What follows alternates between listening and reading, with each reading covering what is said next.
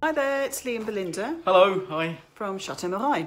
And so thanks to all of you who've enjoyed watching our little film so far. So we've had quite a few questions about our history, and that's something we're very interested in as well. Not our history. Sorry, no, not our history. The history of the property. Sorry, the history of Chateau Mareuil. Our history, you really don't want to know. Which is far more interesting than us. No. Today we're going to give you a very potted history of what we know and what we've discovered so far, and then we're going to focus very specifically on one of our, which was a former building actually, the Sky Garden. The Sky Garden. Yeah. So it's a former building, we think. Do you know what I thought we could do? We focus on the Sky Garden, and then in later videos go through the history of other buildings. And we'll show you the other ones. There's loads of stuff around here to talk about. Lots and lots. So when we bought Chateau Mareuil, which was 5 years ago now, there was some written evidence, historical evidence here actually. It was left here by the previous owners. And since then, I mean, we've spoken, haven't we, to we've built upon it, local people who've told us a bit more about what they know. So that's built our knowledge up. But we wanted to find out more. So Lee, during this confinement period, has been doing some homeschooling. Now, you can appreciate it's a while since Lee went to school, so only a short while. That's been a bit of a challenge. And you have to understand, when I went to school, I weren't at school. Weren't? I wasn't at That's school. very clear. You weren't at school. I didn't do the English classes either. All joking aside, he's actually done quite a good job. I don't normally say nice things about Lee. So he's done quite a good job actually. I'm quite proud of what he's found out. He's worked quite hard. And actually I'm going to defer to Lee now. I very rarely do. This must be a first actually, but he does know more about the history than I do. Again, rare. So Lee. I'm so honoured. Off you go. I get a chance to speak. Off you go with the history Okay, tour. right. Well, what I've tried to do is base everything we say on actual fact that can be proven. And where we don't have examples, which is the Sky Garden in particular, which is what we're going to be talking about later, there's a lot of mystery surrounding it. But all of the information I've gathered has been from desktop research, and also there's been 2 tomes that have been written in the area. This is one of them. That's very local, that one. It's a very local book. That's very specific to Montmorillon, which is our nearest town. It's Yep. about 20 minutes away. Then there's where we're listed in this book of chateaux. That's chateaux in the Vienne, which is our region. Which is our region. And also some work on the Knights Templar. So there was also a piece of work done called the Magna Carta Project by Professor Nicholas Vincent, which is published, and he researched the activities of the First, Second, Third and Fourth Crusades for the Knights Templar. Yeah. And it records that King John, I think on the 4th Crusade, literally come through Montmorillon and passed by the front door. Yeah. So a lot of our thinking behind that has been brought about through his research and from looking at books. Do you think it might be useful actually just to anchor us where we are in France, because they do mention on Escape to the Chateau DIY, they do mention sort of vaguely where we are. In fact, there's a little map on it and they drop a flag. They do. I think you're right. But we're on the corner. We're in the Vienne region, which is region 86 in French terms nowadays. And we're on the corner of the Haute-Vienne and the Indre. And the Indre is number 36 and the Haute-Vienne is 87. Now, this is interesting, the reason they're numbered is they're actually numbered alphabetically. And evidently French children have to learn by heart the names of the regions and the numbers of the regions. Yeah. That's so useless. It's like learning car number plates when we were kids. Are you going to steal those cars? So we are going to be walking outside a bit later on. The reason we're filming this introduction indoors is it's a bit blustery and blowy today, and we didn't want to disturb the sound of the film quality too much. So we're starting off inside. What I thought would be a really good idea is a lot of people have asked us, they've seen the drone footage on Escape to the Chateau DIY flying over the house, but no one's really got a real orientation or a feel for where all the buildings are. So it's having that link, isn't it, in your head of where the various buildings are on site. What I thought I'd do is if I sketch out a plan, a site plan of where all the buildings are. Okay. And today we'll focus on the Sky Garden. Does that mean I'll be allowed to film? Yes, you can. You Big can. responsibility. You can use the filming finger. Thank you. Thanks for that. Is that what we're going to do next? Yeah, let's draw Okay. out the site plan. All right then. Okay, so to start with, the chateau is around about here. Very good drawing. Very straight lines. And it's a T-shaped plan with a turret that sits around about there. Okay. Added to that, there was a chapel. That is now a bar and games room. Yep. With the room upstairs actually is a new project which we are yet to reveal. Then there's the Sky Garden, which That's where we're going to go today. That pentagon shape that Lee's drawing there. and there's steps down to a pathway that leads down to the river that way. So the river's very, very The far river down, is here. isn't it, Lee? Very, very steep descent and Yeah, ascent. there's the river. Yeah, There's a wall that comes up from the Sky Garden here, yeah. and a little bit of a wall there. There's the donjon that is Everyone here. knows the donjon. That's the one with the holes in the roof. Yeah, and the donjon used to go down here, and we have Napoleonic plans to show where the donjon was. But that's been demolished, that part, and it's now a barn that's on this And site we're going to devote actually one of these films to the donjon because it's such an interesting building. And then there's the cottage, which is here, That's which is home. where we live. There's the pig barn, which is the studio, which is there. There's goat barns here. The swimming pool is here. By the way, that is not an ancient construction, that pool, you might be wondering. No. It's almost brand new. This is the gates into the property. And the medieval gravestones are here, just outside.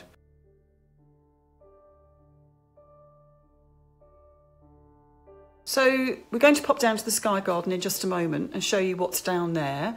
But before we do that, I think it might be quite useful, Lee. I think our viewers might be interested to know a bit about the date. So approximately. So we know the sort of date of the donjon, don't we? But you've got a cat's hair on you there. But do you think the Sky Garden is older? Yeah, I think we know from the local historic society have been here and they know the area really well. And they have said that the donjon dates from about 1350. The Sky Garden, where we're going to take you in a minute, it was the first construction on the site, so it's safe to assume it was before 1350. The fact that the foundations are solid would suggest that there was a tall tower built there, which is what they were building around about those times. And the fact that it's in a pentagon shape tends to suggest it might be from the Knights Templar movement, because the earlier Roman towers were built on a square footprint and the later French towers were built on a circular footprint, and this is on a pentagon. And the Pentagonal? pentagon, no, yeah. Pentagonal. Diagonal? That's not even Pentagonal. a word. Anyway, just made that one up. Well, pentagonal. Let's use Belinda's terminology for ancient history. Anyway, the Pentagon was used as a symbol of safety by and security and linking the Knights Templar to the movement, the religious movement from the Christ's crucifixion, which is where the 5 points come from. Taking a look outside, I think the weather's cheered up a little bit now. And so have I. Anyway. Let's have a look. Oh, it must be that time of day. So, should we head off and take a look at the Sky Garden? Yeah, come on, let's go. go. Join us. Let's go, come on. So this is coming in through our entrance gates. Chateau in the background. Our cottage to the left with the pig barn on it. Donjon, goat barns. All the way round down here. Donjon, cottage. As you can see, what this has done is it forms a really nice sort of almost medieval courtyard. And what, Belinda, could you show people where the well is? Because we have our own well. Interestingly enough, the well is in the centre of the courtyard because source of water was very highly protected in these sort of older castles, because if they were ever under a siege or anything, the water supply was essential. Now we've got a big slab of marble over it, but as you can see, we've got the pipes coming out because we've got a pump down there. And in the summer, when that starts giving water, we use the water from that to water the garden. But unfortunately, the water recovery time in the well isn't so good. So Belinda, you're going to take us down to the Sky Garden. I am. Right. As is the story of my life, I'm following you everywhere, Belinda. It's beautiful, the May, the hawthorn.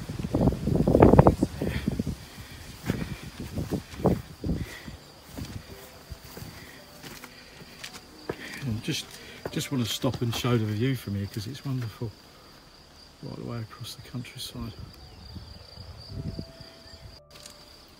So I just want you to take a look at the shape of this, what we call our Sky Garden, which clearly was not originally made as a garden, but it's got a very interesting shape, hasn't it, Lee? Yeah, what's interesting about the shape of this is I'm going to include some still shots of this, but it's a pentagon shape. Now, the Romanesque towers were square in plan, and the later French ones were a circular tower. But the Pentagon one is quite unusual, and I think that links to the Pentagon that was the symbol used by the Knights Templar. And the references to this are in a lot of the Knights Templar chapels. So we decided to have a bit of a rethink about this and make it more of a feature. What we want to do is to do some more planting on here, and actually, but you can see the planting that we put in last year is already bearing flowers over there, fruit and flowers. Look at that beautiful white iris. That's fabulous. You can see I'm already starting to deconstruct the rocks and move them out of the way. It needs to be much better done than it just looked like a pile of rocks. Yeah, I really wasn't happy with it. It's not. We did it in a rush, to be fair, and we want to redo what we've got is a mad tree climbing cat that's just run up the tree. It's like a cat squirrel. Cat squirrel. And what you can see from here actually is a really good view of the chateau from behind. So what you're looking here, this is the lower bedroom quarter that you saw. That's the upstairs bathroom, one of the upstairs bathrooms there. Here is our bread oven.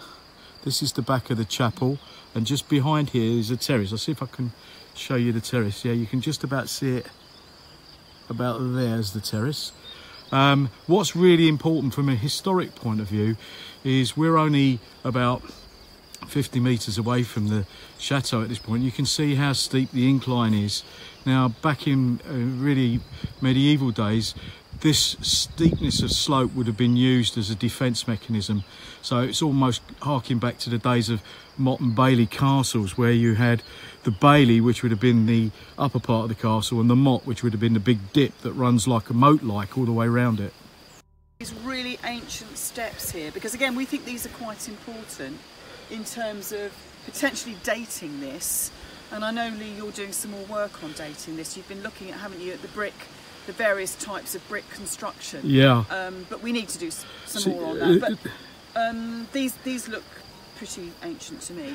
The thing that puzzles me about this, first of all, the walls for this are really, really thick. If this predates the donjon, i.e. is before 1350, which it could very well be, the expense, both in terms of finance and manpower, to actually put all these steps in to something that's leading nowhere wouldn't have made sense.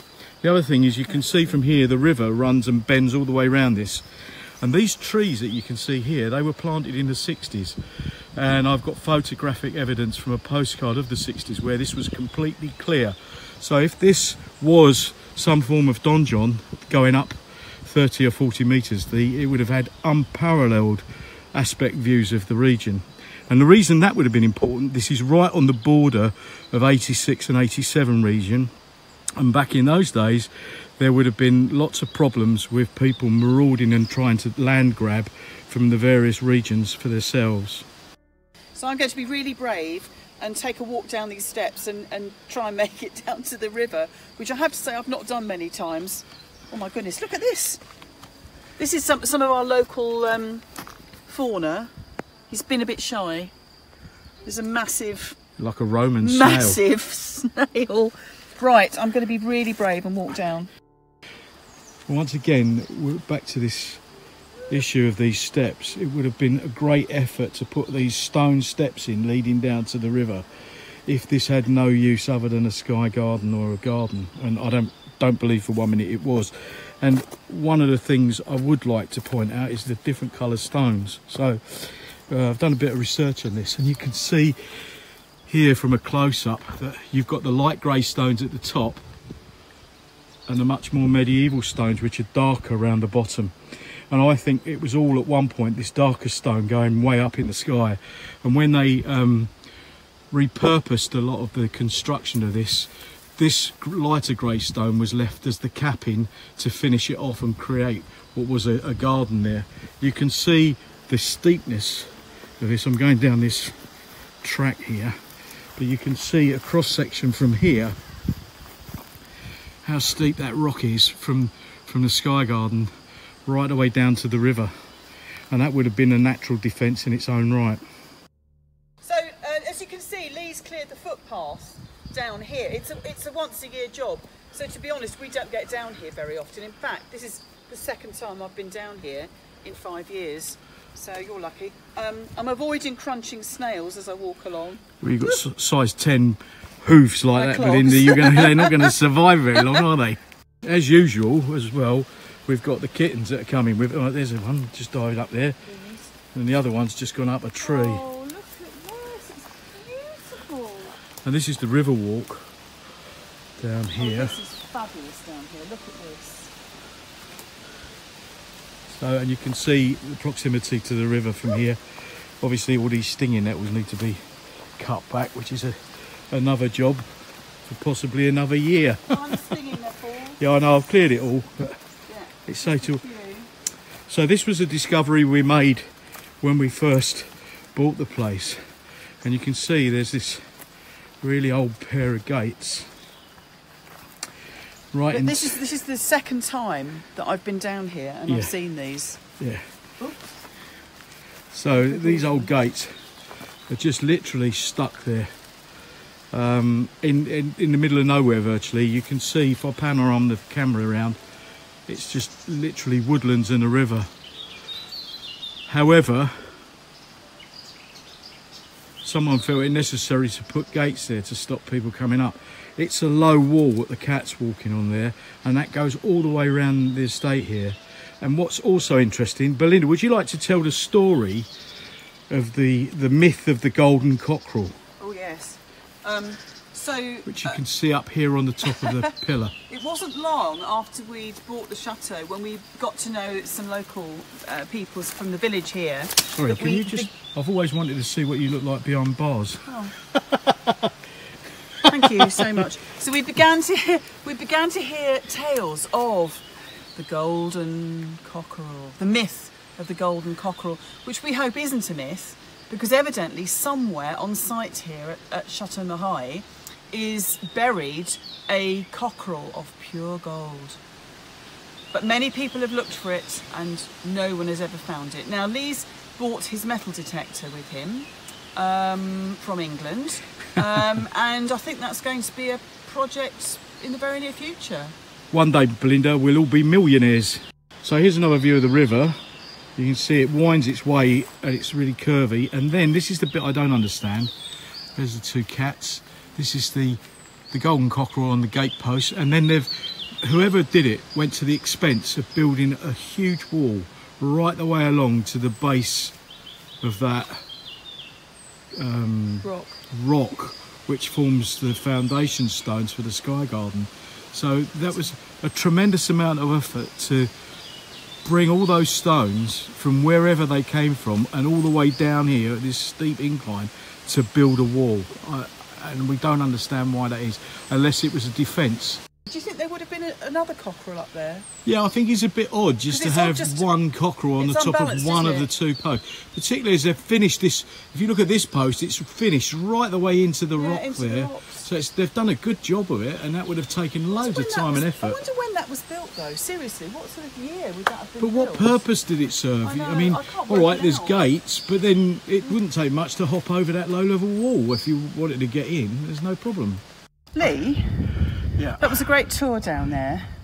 But can you tell everyone a bit more about what you think that building, what it actually was? Because all we can see is a pentagon, which we've made into a garden. What do you think it was? Well, I've, at the moment, this is purely my theory, but I'm looking to find some evidential proof of what it was. But I think the fact that the Sky Garden is in the shape of a pentagon rules out a Roman and rules out early French towers.